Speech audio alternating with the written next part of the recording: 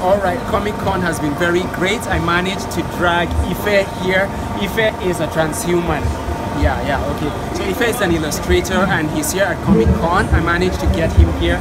So Ife, it's nice to have you here. Yeah, I want you to tell us what it feels like to be an illustrator, something that is being showcased here, because many people are going to have their eyes on it. So how do you feel right now?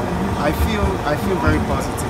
Very positive. It's a good thing to be recognized for what you do. Yeah. It might seem like you're a geek or you're a nerd. No. This is the science fair for art nerds, right? Having a platform whereby we're on top of the world. It's well, really positive. that's very true. So I'd like to ask you, how long have you been illustrating? Or I've been illustrating since childhood. Okay, wow. So that's a long time. Professionally, it's been like 10 years. 10 years. Okay, wow. So that's a long time to have a career.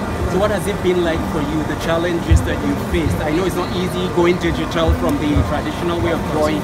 So before the interchange or whatever it is, what did you face? What was the biggest challenge for you? I think my major challenge starting illustrating was the kind of energy you get from some people. Okay. Like we're in a country where this isn't as accepted as it is in the Western world. Okay, so sometimes some people might come to you and tell you that look for something else to do. This isn't going to take you anywhere. But being able to and you mentioned positive. Yeah. Being able to overcome those challenges and actually be able to put yourself out there and getting the desired reception is something that is very actually true. So are you hopeful that people will purchase copies of Transhuman, read it and like it? Of course. We've already started having reception to Transhuman. So that's very coming around and interested in this. Are you sure you're not the actual superhero? Because I think there's a little.